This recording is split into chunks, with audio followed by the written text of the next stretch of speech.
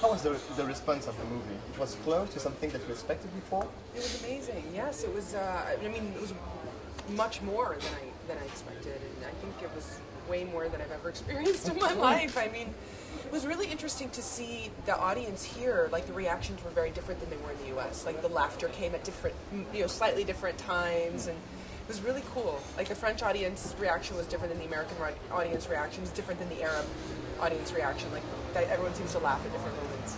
So I just thought we should get the three of them together, three different audiences in one screening room, and they'll just laugh the entire movie.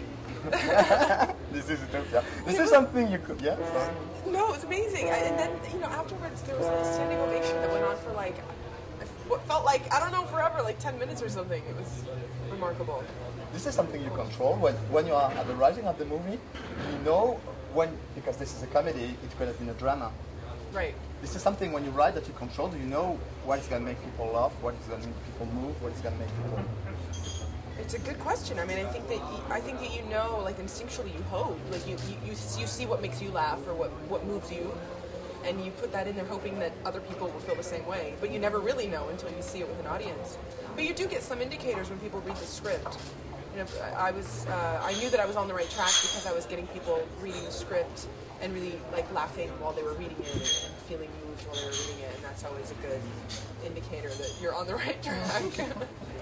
Why did you choose to start the movie in Palestine and then after going to Italy? Because the movie, the beginning of the movie is not a comedy. There's the idea of almost killing yourself because she's throwing the picture in the cat, Is living it's a big question in one, just for life. Okay. Yeah. So is it a way of killing yourself, or killing a part of yourself, and a new birth when you arrive? It's a way, I think, of letting go of a part of yourself, letting go of a part of your life, letting go of the past, and almost promising yourself a new start. I think that's what the throwing away of that photograph symbolized. The two characters are very different because one wants to embrace the culture, and the other one wants to get it back in a way. Yeah. You mean the characters of... yeah, the two sisters. Yeah.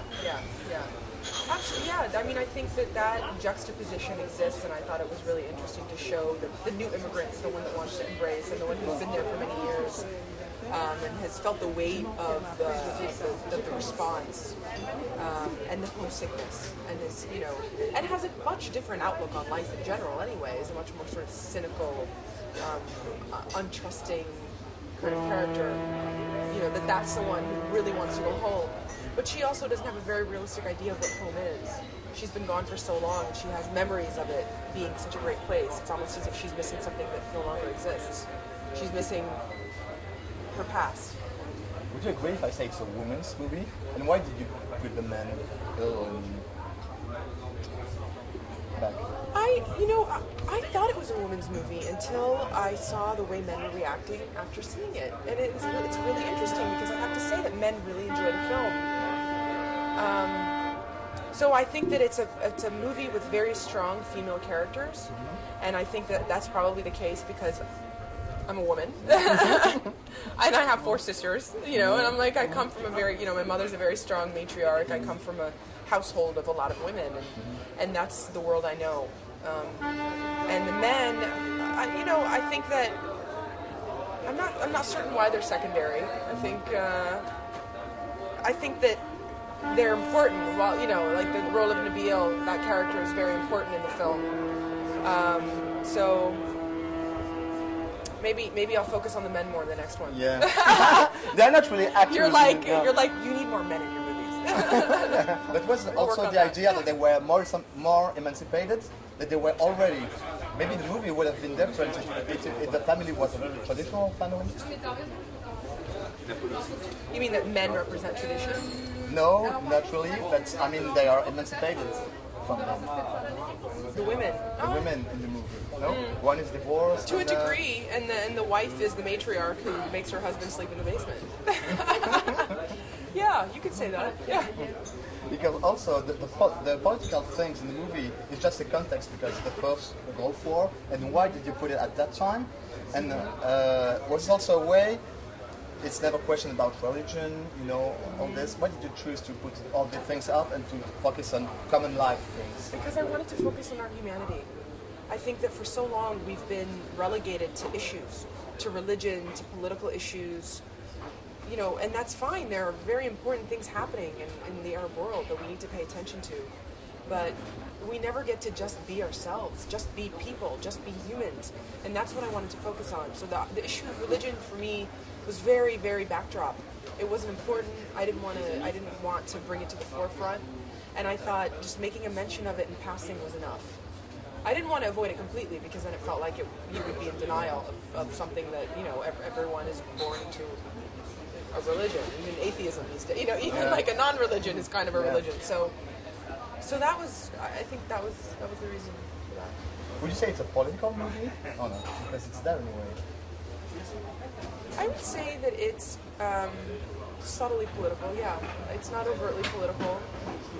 I would say almost by its sheer existence it's political. Just the fact that there is a movie about ordinary Palestinian family and that there's humor and there's lightness. I think that's a political move. Was it the idea to give people an image because they didn't have one, because they only have stereotypes and series like 24 or this kind of thing? Yeah, I felt like, how Palestinians are so presented, Arabs in general are so presented as one-dimensional. It was about like giving us dimension, showing who we are completely, because absolutely we've been stereotyped as terrorists for the last 2 decades. Yeah. What do you use as reference for the movie? Because we think a lot about John Cassavetes, about cinema and everything, but it's really more structured also. And I know you've been working for the L World as a scriptwriter and everything. So is it being influenced the TV show in the way to structure story, to make the story more structured? I mean, in the movie of the 70s. What films did I use as reference for the films for the structure? I mean, actually, Cinema Verité was very much what I looked at. I looked at everything from like Truffaut to Cassavetes and Mike Leigh and Robert Altman. I was really looking at natural realism. I looked at the new wave of Iranian cinema. I wanted to look at the camera work and the style of acting, and really, it was very important to me. The two things that were most important to me in the style of making this movie were authenticity and intimacy. Those were the things that I felt like we needed to bring out in this film that we'd never really seen before in Arab cinema, in a film about Palestinians. What's happening in the States right now? Is there an Obama effect? A lot of comedies, a lot of... Obama effect. Yeah, I don't know. Maybe you've met this question 10 times. But Obama effect, but the movie was written before. But a lot of movies in the United States, the Eastwood movie, are very optimistic. Yes. There's no cynicism in your movie. There is no cynicism in my movie, that's true. I mean, there are characters who are cynical, but there's no overall cynicism. And I think that's who I am as a person.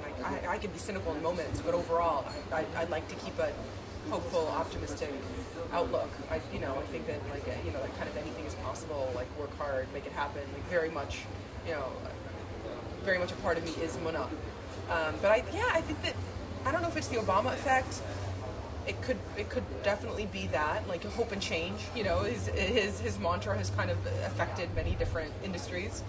But I think also, the industry was focused for a long time. I mean, at least with regard to my movie, the industry was focused for a long time in the U.S. on making Iraq War dramas, and a lot of those movies were very political and very issue-driven, and they didn't do well.